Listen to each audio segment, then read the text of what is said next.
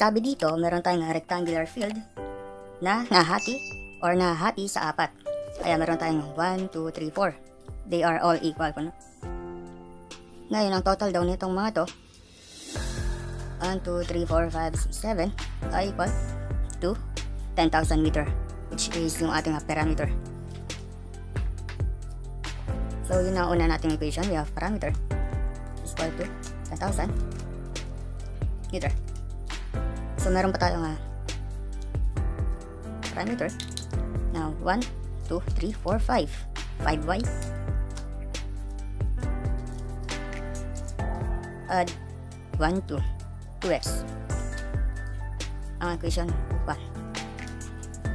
So, at dahil rectangle to, at rectangle din naman hanap, area ng rectangle.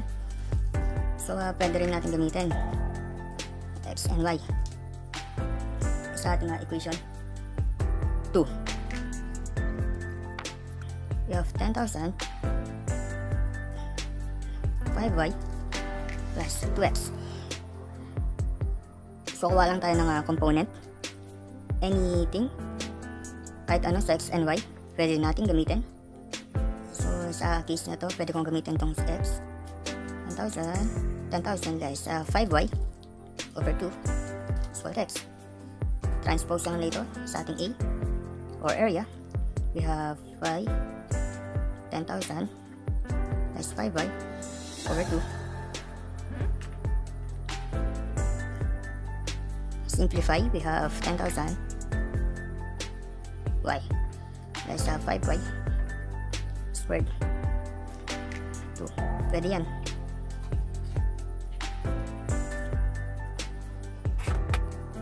Derive na natin. Pwede na. We have 10,000 y plus 5y squared. Derive na natin. We have 2a prime is equal to derivative of 10,000y. We have 10,000. Derivative of 5y squared, we have 10y.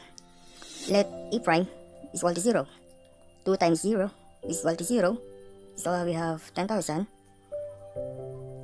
less 10y is equal to 0. So 10,000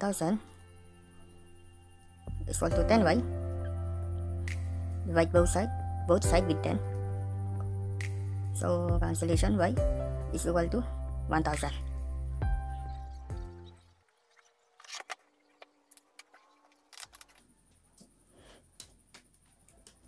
10,000 less 5y over 2.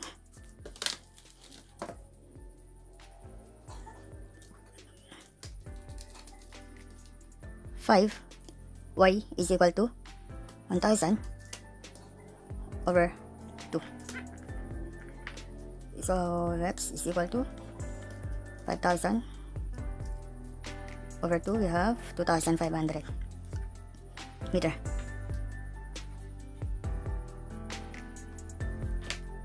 Yan, meron tayong x and y component. Pwede na natin malaman ang area ng ating rectangle. X, y. So a is equal to 1,000 times 2,500. We have